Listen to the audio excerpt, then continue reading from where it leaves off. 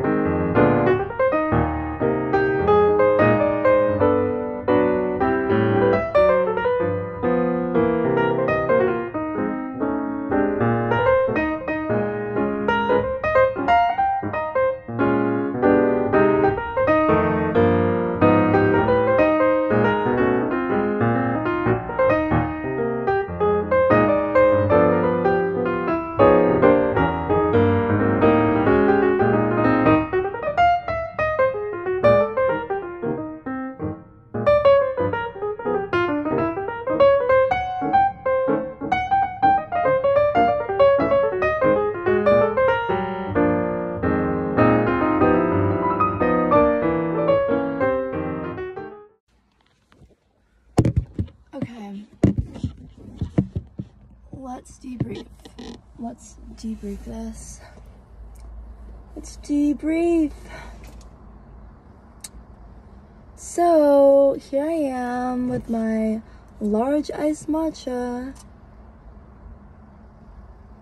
So let's just talk about where we're at. Let's talk about the 4th of July weekend. Let's talk about my week. Let's just say, is today Monday? Friday? Today's Monday. Oh boy, I thought it was the end of the week. I got so happy it was the weekend. Nope, it's the beginning of the week. I don't know how I feel. Don't know how I feel about this iced matcha, but I don't know. I guess we could just say that I am definitely on this healing journey right now. I feel pretty drained. I'm not even gonna lie. I feel pretty drained, but I'm getting through it. This weekend was pretty tough, but we're getting through it with just doing things that make me happy, spending time with people that make me happy, doing things that make me happy. And I think that's a good thing for sure. And just like taking it step by step, day by day, and just like going for it. Because like, I don't know, I just feel like sometimes you just take it like moment by moment and just like take it in, and like, yeah, I feel like that sometimes helps me process things the best and just kind of like plod along like this. Like, I'm not really making sense, but at the same time, like, I just need to like take it day by day, and that's the best that I can do. Yeah. Okay, anyways, so post matcha, I'm feeling like a little better. Update. So like, I feel like I want to be transparent with you all, just because I just feel like that's me. One, I'm just a transparent person. I honor vulnerability. I honor like, yeah, openness and everything, and just like being very clear with everyone that I'm talking to. Yeah, so basically, yeah, so this weekend, as I said before, it was pretty tough, because I had to endure a like experience that really made me feel degraded and awful and worthless, which is never a fun experience, never a fun feeling to be like feeling that way.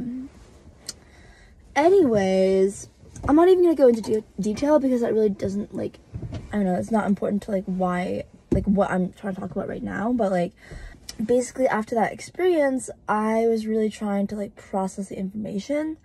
And since since this is labeled the healing diaries, I thought that it'd be proper and fitting to kind of just explain how I heal in general, and like why I named these the healing diaries, and in addition how I why I named these the healing diaries, and like how I'm healing, and like what tactics and like methods I use to like make me feel happy, make me feel calm, make me feel grounded, etc.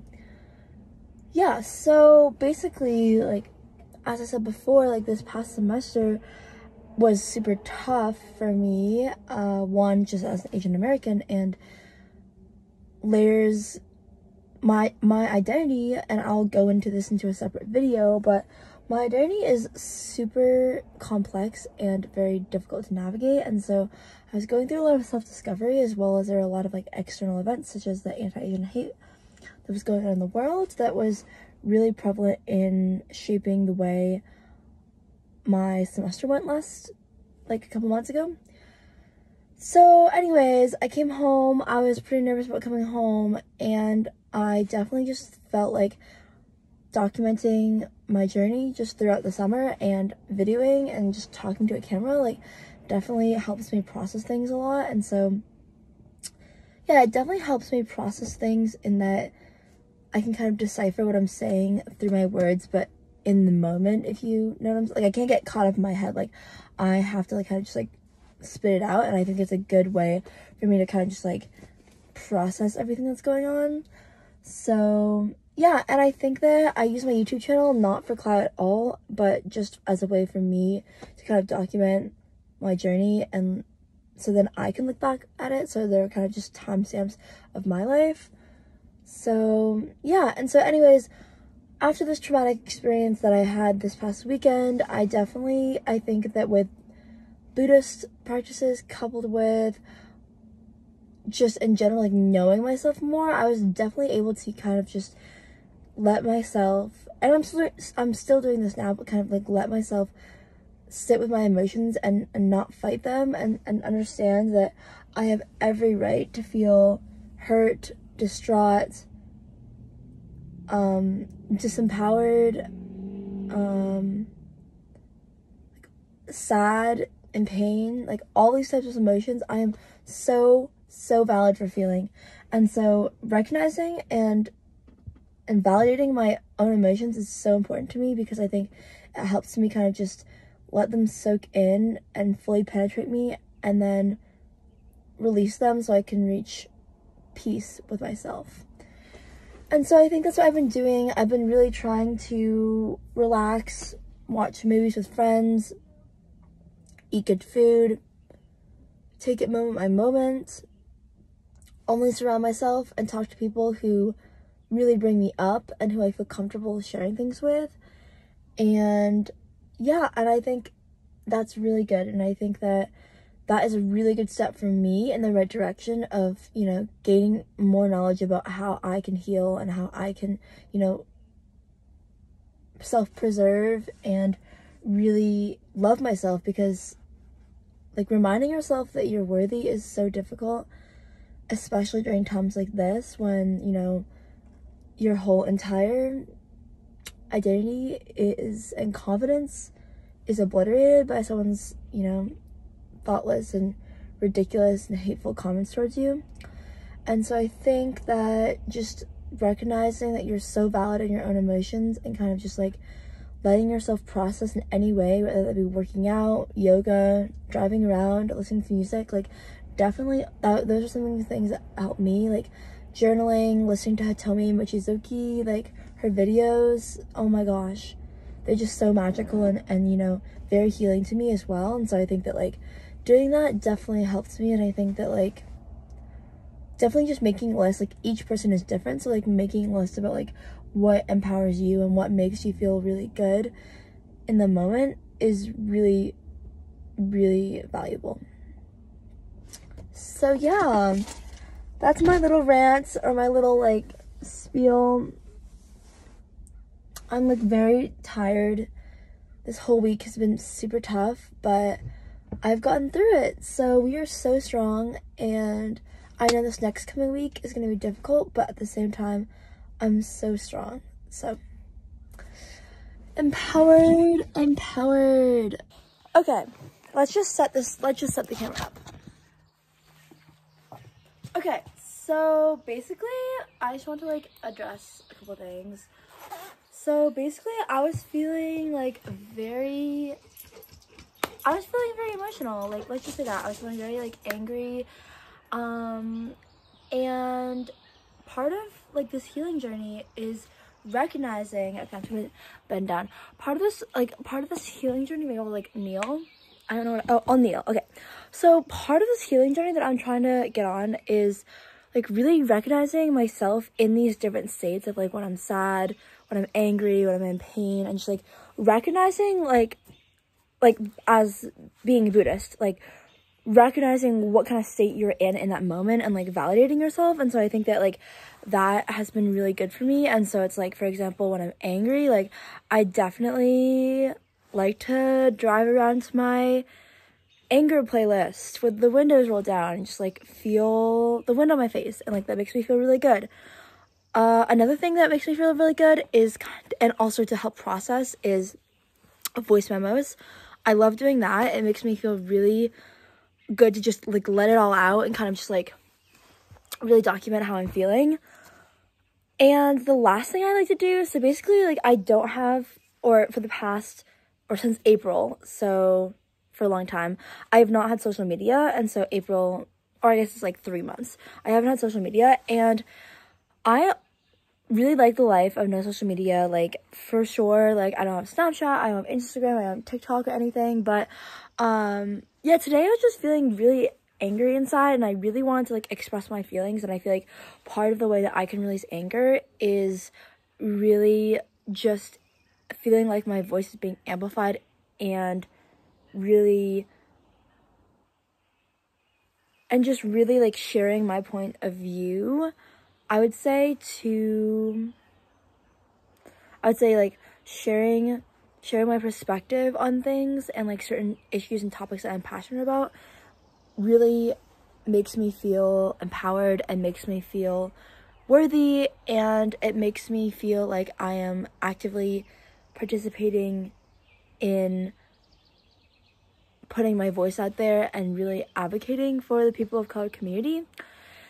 And so today, long story short, I reactivated my Instagram just because I felt like I had a platform that I could use to amplify my own voice and my own opinions upon certain topics.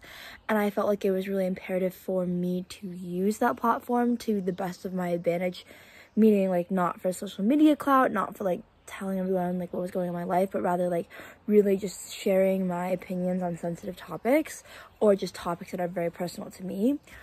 So yes, if you'd like to check out my Instagram, it'll be linked below. It might be deactivated by the time you like, I mean, I'm trying to keep it up for a long time. It's just like, because I think that the message is really important, and that overrides me just like not wanting to have Instagram. Like I would rather like have my voice out there and have it as a platform to empower other women of color and other people of color, rather than just deactivate it. It just, at times it's hard for me to like have social media and use it in a positive way, in that like I can still use it to amplify my voice and other voices of color, but also it's, as everyone knows, it's very hard to like, it's easy to fall into a trap in Instagram. No matter how much self-control I have, oftentimes I get subjected to, you know, like comparison and, you know, all that kind of thing, which is very toxic for me, which is the reason why I took a break from Instagram in the first place. So we shall see, but I just wanted to share that with you. I'm joined here with Nelly today. Nelly, say hi. Okay, y'all, so I just want to talk to you about everything, you know, check in with you, like let you know of this like healing process that I'm still on. So I did watch Chika Khan, and he was so amazing, and he talked really about letting go and being in the moment and really embracing the pain and being able to tenderly care for it so you can let it go and reach peace, and living with compassion as well. And so honestly, I felt very enlightened when I watched this video. I did a lot of self-care work today. I did yoga. I napped a lot. I saw some friends. I was really able to just like recuperate and kind of just care for myself and really understand and value my own self-worth. And that has been so important for me. And I think that, like, obviously this healing journey is not over yet, and we do have ups and downs, but the most important thing is, like, when you are in moments of pain, as Tika Khan says, to not run away from it, but rather than embrace it and live in the moment and come to bring in the pain into your life and treat it with tenderness and care. And when you do that, you're able to release it. And so I think that that's something that I've been really trying to do. And I think it's working, and I think I'm like in a lot better of a mindset than I was this morning, and then also a lot better mindset than I was last night, obviously, and like yesterday and 2 nights ago when it actually happened. So yeah, I'm feeling a lot better, which is really good. I'll keep you updated. I just think that, like, honestly, treating people with compassion and empathy is like the best thing you can do. Treat everyone with love. And so, you know, it's for me like letting go of all of that anger and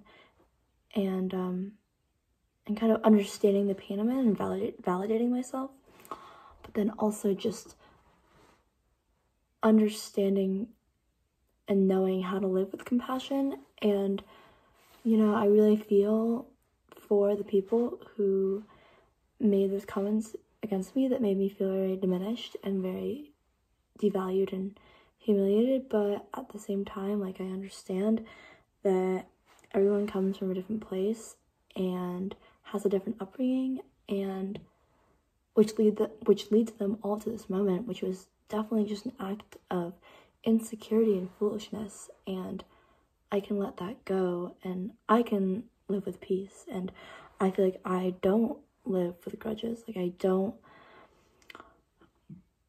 like to hold anything against anyone. I let everyone be on their own paths, their own journeys of self-improvement and self-growth and self-growth and self-love. And it's just clear based on their actions that were committed against me that they are not as far along on their journey as I am, but that's okay, and I accept that, and I validate them for that, and I validate me for that, and I move on. And there's no reason why I need to continue to keep including those people in my life, or anyone in my life who, you know, is going to treat me with disrespect. But I think that, like, I let them go, I let them live their own life, and that is how I can release the anger and the sadness and the pain that has been pent up within me, and kind of just live with peace and live with myself and understand that I'm doing the best that I can to surround myself with people that I love and people that I really cherish deeply. And that is the best thing that I can do at this very moment, in the present time and the present moment. Hello y'all. So what will be a vlog without Lucky's Cafe in the background? So yeah, I thought I'd just share with you my lovely wrap, and we're getting after it today. I feel a lot better, and yeah, I mean, I have my wrap. I'm really practicing advocacy and social activism here in my local town, so I'm feeling really good. Yeah, I feel a lot better. So this is a step in the healing journey, and, you know, I think this is a good, healthy coping mechanism. Is like, you know, sharing my voice and feeling like I'm an activist and feeling like I'm doing my best to, like, be a good citizen in this community and, like, share my own story. So yeah, like, it's so bad. Let's debrief. Oh shit. Yeah, but oh, Nate said yes to Nate something. Oh, wait, why did he text you? Not What? Daddy's. Yeah, I know. What is this? What is this? So we're just gonna debrief what happened at the gym without using names.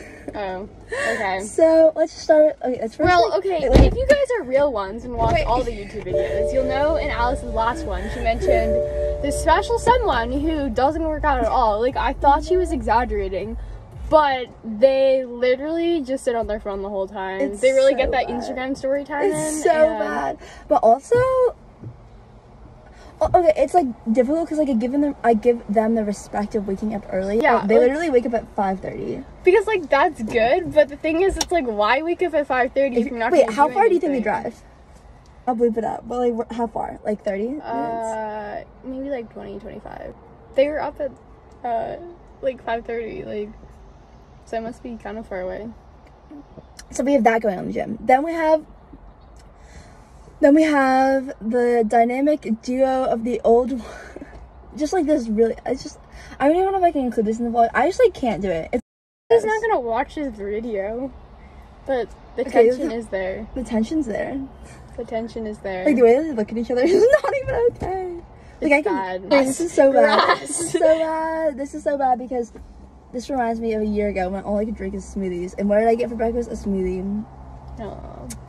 I'm trying to figure out whether I want to go to Jake's because like I love Jake's, but at the same time, like every time I go there, like it kind of just gets worse and worse every time I go. So What do you get there? I get there like a wrap with like a spinach wrap with like cheese and egg and avocado and tomatoes. Oh. It's like pretty good. It actually does. Maybe I should just go. No, my whole life. Okay. My life's pretty good. Just swam in the ocean, in the river, in the Connecticut River. That took a lot of tries. Real Vermont. Yeah. Hi y'all, what would a vlog be without you back? Okay, anyways, so let's just assess the situation here. The situation here. Let's get situated in the situation. So like went to bed at 12:30, woke up at 5:30 because morning person. But also like, okay, here's the deal. The problem is that like I love getting up early and I love like the morning grind, but I also love staying up. But like I function really well in the morning, so it's just like it's a difficult time. I just need to like get myself to bed. It's just really hard because like I want to live it up in the summer, you know. I don't want to be going to bed like at 9 p.m. Tough times. So I think I'm gonna get a coffee. It's just like tough because like I don't really want to be spending like $5 each time I go to get breakfast, but it's just difficult because right now I'm house sitting, so I can't really do anything right now until I stop house sitting. Today's Thursday, so I only have one more day, like 1 or 2 more days of this, so we're okay. That's that. And you know, so like I recently, as I was saying before, like I recently reactivated my Instagram, but I like want to deactivate it soon because like I hate Instagram and I hate the whole premises of it, and I hate just like having an online presence. Like I hate it. Another thing, so I have some like dilemmas. So it's like if I reactivate my Instagram every time I'm like fuming or like have something like really important to say, I feel like everyone will just think I'm like constantly having like existential crises, which like I am. But like, yeah, because like I don't like to post about normal things because I kind of just like to have my own life for myself, you know. Whatever, maybe I just fuck it and be like, fuck Instagram societal standards. Maybe I should just do that right now. Okay, so yeah, I don't know, it's just hard. I'm also like public, it's just like then I also just like reactivated my Snapchat like for no reason. I was like, oh, maybe I'll just reactivate my Snapchat, and then I saw that someone had added me and I was like, I don't use Snapchat. But then I saw them anyway, but like it's just like hard because like how do I communicate with people if I don't have social media? Just mandar un texto. Okay, so I think I'm like going crazy because like I don't have any sleep. But yeah, okay, bye. Let's just quickly decipher what's going on. Let's quickly decipher. So let's just fuck. Okay, so you tell me. I literally got a package of extra large and I didn't understand the labeling of the package. And there's literally like 15 of them. Ah! Why am I like this? Anyways. And then I got the time period. I literally got the time period wrong. I was supposed to wait 2 weeks to get tested. And then okay, everyone. Practice safe sex. But Anyways, hello y'all. Another day, another Zoom vlog. Anyways, so rip Chris Harriet. Yeah, so basically I went to my PT person, and you know, hashtag can't run for over 2 years. And basically she said not to do any of Chris Harriet's exercises, and I got so sad because like Chris Harriet is love, Chris Harriet is life, but it's okay, we're gonna get over it. Yeah, so but this is gonna be the summer that I run. Like, I'm manifesting it, I'm manifesting my pain, and like I strongly believe that I can do this. I had freaking gemelli pasta last night. Like, what the fuck, you cannot get better than that. Insert picture. Anyways, that's that. So okay, y'all, I've also found my like perfect order from Jake's. I'm trying to figure out whether I want to go to Jake's, because like I love Jake's, but at the same time, like every time I go there, like it kind of just gets worse and worse every time I go. So What do you get there? So I'm trying, okay, this is just an exception because I was house sitting this week. So I'm like definitely not gonna be going every day next week because I can't afford that. But spinach wrap, eggs, tomatoes, onions, avocado, feta cheese. So freaking good.